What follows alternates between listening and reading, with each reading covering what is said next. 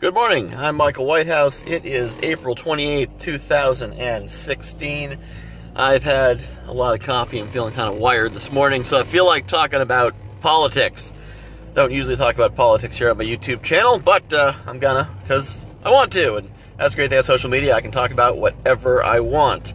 Anyone who knows me on Facebook knows which presidential candidate I support. That would be Bernie Sanders, because I've known him, not personally, but known of him for nearly 20 years, and he hasn't wavered one bit from what he's believed in. And things he believes in are pretty solid. Not really going to go into that. If you agree with me, great. If you don't agree with me, not important right now.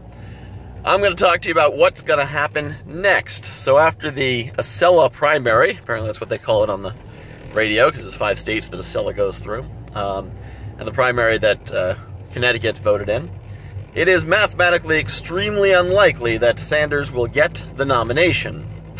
I mean, it could happen at the Superdelegates Hall swing, or California goes 90% to him, but both these things are not terribly likely unless something happens with the FBI and Clinton, so it is a possibility, but let's assume it doesn't, and there's no dramatic, ridiculous upsets.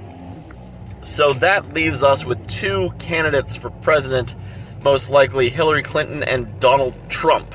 I am not a supporter of either, really, for 2 different reasons, but believe it or not, I am mildly inclined to be less worried about Trump than Clinton. Wow, that sounds strange. Isn't Trump terrifying? He's going to start World War III and destroy the world?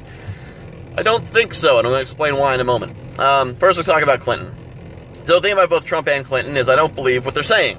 I don't think Trump's going to build a wall and deport all the Mexicans and ban all the Muslims and do whatever else he's saying. And I don't think Clinton's going to, well, I don't believe anything she says, really, because she's such a politician that, and she's so transparently a politician that her views are whichever way the wind blows. When she was running against Bernie, she's like, oh yeah, I love $15 minimum wage. Oh yeah, we got to support the workers. Sure, right, yeah, as soon as I'm done signing TPP, I'll be right back to talk about supporting workers. So that's what you have with her, and it's whatever way the wind's blowing. 2 months from now, she'll be doing something else, but it's so transparent that people don't trust her to stand for one thing from one minute to the next. And all she wants is to be president. So she'll say whatever it takes to be president. And then once she's president, she'll probably just be paying back all the favors that she had to accumulate to become president.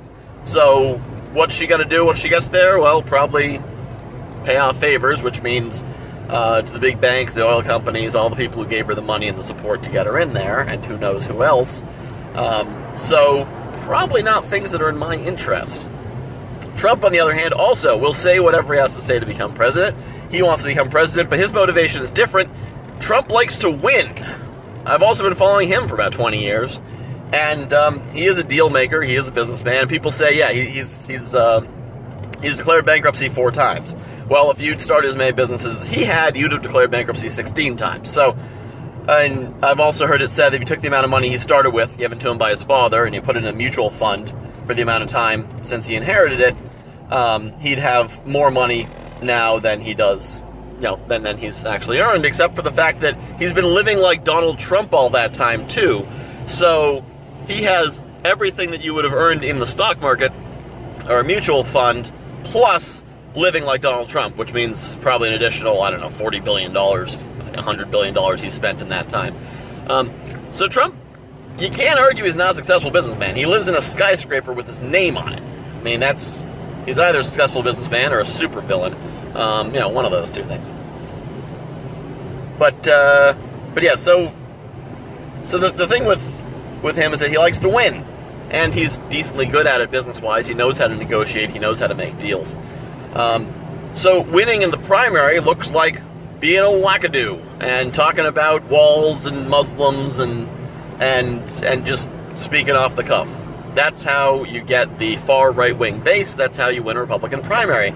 Well, now the primary is ending, and now he needs to win the general, and now he's going to transform. He is going to shed his skin and become an entirely new Donald Trump. You already saw it with his foreign policy speech. You're going to see it more 2 months from now. The public will have completely forgotten about all the crazy things he said, and he will simply sound like a regular right-wing candidate except that occasionally he'll still give you some serious moments of sincerity, which will make him feel like a guy you can trust. I don't know what you can trust him to do, but, you know, he passes the beer test, which is, can I see myself drinking a beer with that guy? Terrible way to choose a president, but unfortunately it's how we do it in America. That's why Bush beat Kerry. And it's probably also why Obama beat Romney, besides the fact that Obama was just a better candidate. Trump certainly beats Clinton in the beer test. No one can imagine Clinton drinking a beer, let alone drinking a beer with them. So he's going to have a major advantage in that way. Now, what's going to happen when he becomes president? Again, Trump likes to win. So he's going to determine the parameters of what winning looks like. He's already said some of them: getting more American jobs back, making America great. What's that mean? Well, it means giving us more respect on the world stage, which, while I do like Obama, our ambivalence in so many important ways has certainly caused our allies to say, what are they for? What are they going to do next? What's happening? They knock over this dictator. You know, they go into Iraq to knock over Saddam Hussein, but they don't go into North Korea when North Korea is actually lighting off nuclear weapons like it's their own 4th of July party. What's going on there? I think that Trump, with the help of his advisors, will create a cohesive foreign policy. It may be a cohesive foreign policy: if you piss us off, we'll beat you up. But at least it'll be consistent. He'll beat up anyone who pisses us off: North Korea, Iran, Iraq, Syria, Lebanon, Mali, Madagascar, Antarctica, whatever. And people will know where they stand, because he's going to say something, and then he's probably going to back it up. So, but at the same time, you know, when you're dealing with China, Russia, the countries that really could end the world with us, they understand what that looks like. They know what Trump is like. They know he's their kind of politician. They know you don't mess with that kind of guy, because he will push the button. It creates a solid détente situation, and probably not World War III, I think. So that's what we have. And then in Congress, as the Sanders campaign transitions away from presidency, is going to move down ticket. Got to start supporting the Bernicrats. We're going to have something like in 2010 with the Tea Party, with a lot of Bernie supporting senators and congressmen. It's the first time ever Bernie Sanders in the Senate will have a lot of friends. Maybe not a majority, but certainly a decent chunk of them, enough to push through some legislation and change the agenda. So imagine this: imagine a Congress influenced by Bernie Sanders and people who subscribe to his ideology, and Donald Trump is president. That doesn't sound as terrible as it could be. Has nothing to do with who I support or who I endorse. It's just what I see happening. I think it's what we're going to get. I think things are going to look a lot different in 4 years than they do now.